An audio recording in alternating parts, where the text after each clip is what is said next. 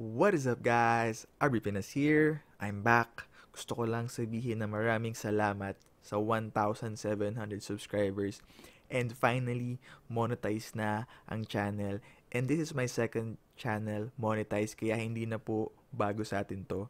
Ginawa ko lang din tong channel na to give back to people.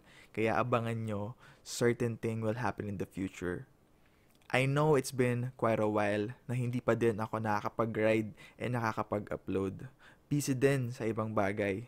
At alam nyo, pandemic, mahirap mag-ride, mahirap na magkasakit.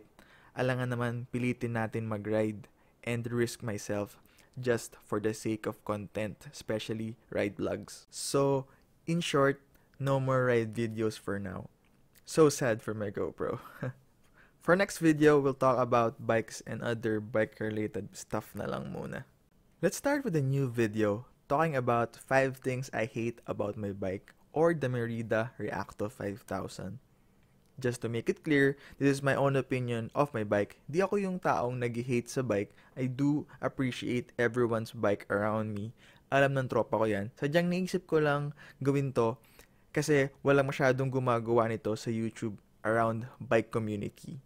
Sa motor at sasakyan ko lang nakikita yung ganitong topic. So sana makita to ng mga top YouTube bike channel and make it a trend. So ayun, walang perfect bike. Meron at meron tayong magiging issues along the way. Nasa sayo na yun kung papansinin mo or i-embrace mo siya in a positive way. First, the top tube, 51.5 at a size 47. Mas gusto ko 50 lang ang top tube para may room ako for a longer stem option. For aesthetics lang din naman.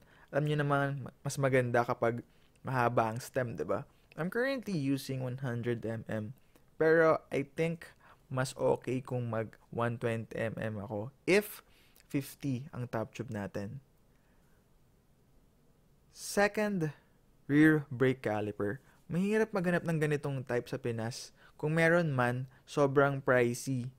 Issue ko lang dito, kahit Shimano Ultegra na siya, ang dali niyang mawala sa alignment.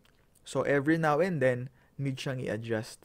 Sa mga pro team mechanics, ayaw din nila ng ganitong type ng rear brake kasi mahirap nga daw ayusin on the fly during races. Third is yung top tube shape. Not sure kung sa ibang aero bike ay ganito din, pero sa Reacto ay pointy yung mga gilid. So minsan natama yung hita ko dyan, lalo na kung mag-stop ka bigla. May tendency na tumama, kaya minsan feeling ko nabubugbog yung muscle. Kaso yun yung mga perks ng aero or yun yung mga downside ng aero frame. Fourth, bottom bracket. Di talaga ako fan ng press fit bottom bracket. Ayon nga sa bike manufacturers, they do this to cut cost and make the bike lighter. Kung pang forever bike mo, mas gusto ko yung threaded bottom bracket. Gusto din to ng mga pro mechanics, lalo na yung Shimano in terms of durability. Last at panglima, yung timbang ng bike. Always kong na-experience yung mga taong first time makakita ng carbon na bike with the mentality na magaan yan kasi carbon. Then once na mabuhatan nila, makikita mo sa mukha nila yung expression na ang bigat ng Reacto. Kahit ako, gusto ko ng magaan na aero pa. Pero you can't have it all unless you have 2 bikes. Lol. Pero tingnan natin sa future, baka magkaroon ng aero na magaan pa. Pero guys, kapadyak, let's keep in mind na di porket carbon ay magaan na agad.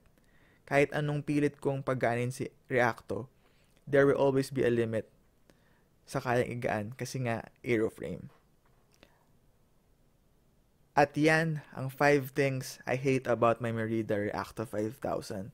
Let me know sa comment section kung ano yung mga bagay na ayaw nyo sa bike nyo. Hope you like this video. Don't forget to like and subscribe. Thanks.